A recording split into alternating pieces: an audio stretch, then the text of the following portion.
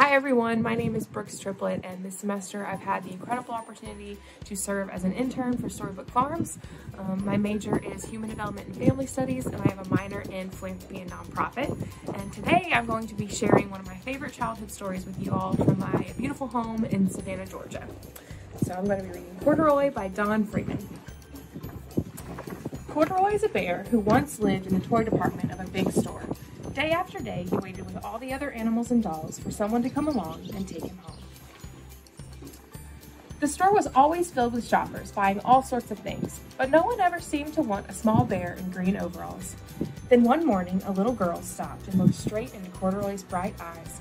"Oh, Mommy," she said, "look, there's the very bear I've always wanted." "Not today, dear," her mother sighed. "I've spent too much already. Besides, he doesn't look new. He's lost the button to one of his shoulder straps." Corduroy watched them sadly as they walked away. "I didn't know I'd lost a button," he said to himself. "Tonight I will go and see if I can find her." Late that evening, when all the shoppers had gone and the doors were shut and locked, Corduroy climbed carefully down from his shelf and began searching everywhere on the floor for his lost button. Suddenly, he felt the floor moving under him. Quite by accident, he had stepped onto the escalator. Up he went. Could this be a mountain, he wondered? I think I've always wanted to climb a mountain. He stepped off the escalator as it reached the next floor, and there, before his eyes, was the most amazing sight. Tables and chairs and lamps and sofas and rows of beds. "This must be a palace," Corduroy gasped. "I guess I've always wanted to live in a palace."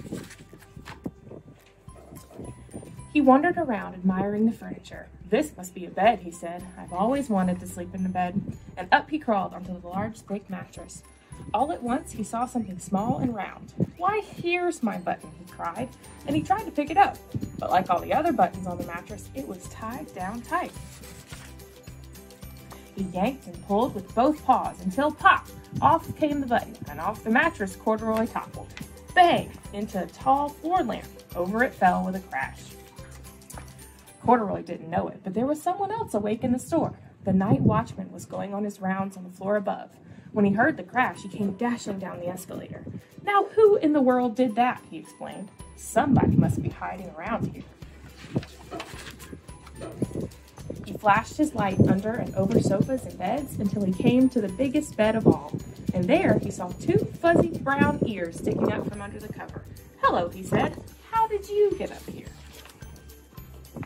The watchman tucked Corduroy under his arm and carried him down the escalator and set him on the shelf in the toy department with all the other animals and dolls. Corduroy was just waking up when the first customers came into the store in the morning, and there, looking at him with a wide, warm smile, was the same little girl he'd seen only the day before. "I'm Lisa," she said, "and you're going to be my very own bear. Last night I counted all that I'd saved in my piggy bank, and my mother said I could bring you home." "Shall I put him in a box for you?" the saleslady asked. "Oh, no, thank you," Lisa answered, and she carried Corduroy home in her arms. She ran all the way up 4 flights of stairs into her family's apartment and straight into her own room. Corduroy blinked. There was a chair and a chest of drawers, and alongside the girl-sized bed stood a little bed just the right size for him. The room was small, nothing like that enormous palace in the department store. "This must be home," he said. "I know I've always wanted a home."